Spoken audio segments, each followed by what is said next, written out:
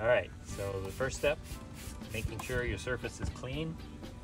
I'm gonna use a little microfiber cloth, clean it off, and then we're gonna spray it again and leave it wet.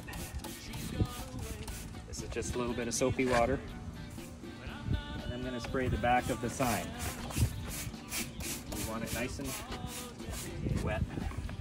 I'm gonna put it on level. People try to put it on match the line of the car. That always looks funny. You really want it to be level with the bottom of the door. I'm going to put some spray on the front of the sign as well. And we're going to take the soft squeegee. We're going to start in the middle, squeegee to the right, squeegee to the left. Your microfiber cloth. Make sure the edges are pressed down.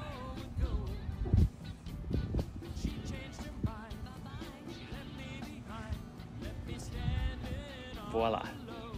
When you're done with it, you want to take it off carefully, and then you're going to put it on your refrigerator door or the nice soft piece of plastic that we gave you with the sign. Keep it up flat, because if it gets bent or crinkled, that's when you're going to run into trouble.